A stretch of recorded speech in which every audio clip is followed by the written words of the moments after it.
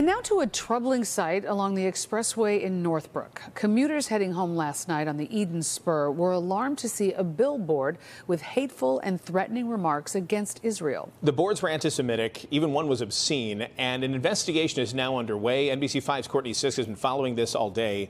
Courtney, we've never really seen something like this happen before, so how did this happen? Do we have any clue? Yeah, this is certainly bizarre, and I did reach out to Outpost. That's the company that owns and operates these billboards. They tell me they're taking the matter very seriously, and the statements in the billboard were not approved or condoned by them or their advertisers. They reached out to national authorities and told the Jewish United Fund they believe they were hacked. We spoke with a community member about the harmful messaging today.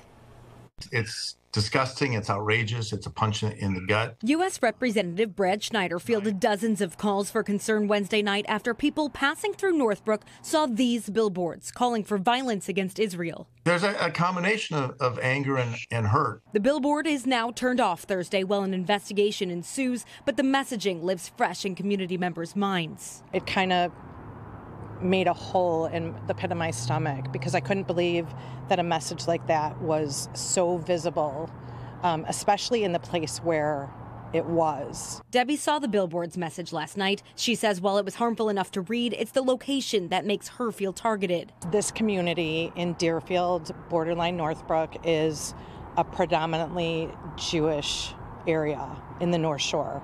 How do you explain that to younger children? So that sign was visible. Somebody that's 13 or 14-year-olds that sees that, they're going to know. They're going to ask questions.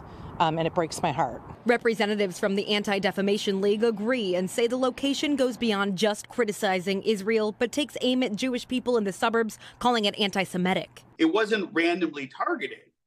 It is in the heart of a Jewish community. It is on the way home for many Jewish commuters who go down to the city. The ADL reports that anti-Semitism has been on the rise since the attack on Israel by terrorist organization Hamas on October 7th, 2023. 1,200 people were killed that day. The U.S. Department of State says anti-Semitism can manifest in many ways, including calling for or justifying the killing or harming of Jews and holding Jews collectively responsible for actions of the State of Israel.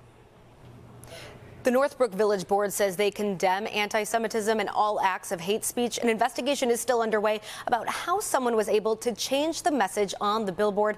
And coming up at 6, we'll talk about the greater implications that this has and also the rise of anti-Semitism in Illinois. All right, very important topic to discuss. Thank you so much. Appreciate it, Courtney.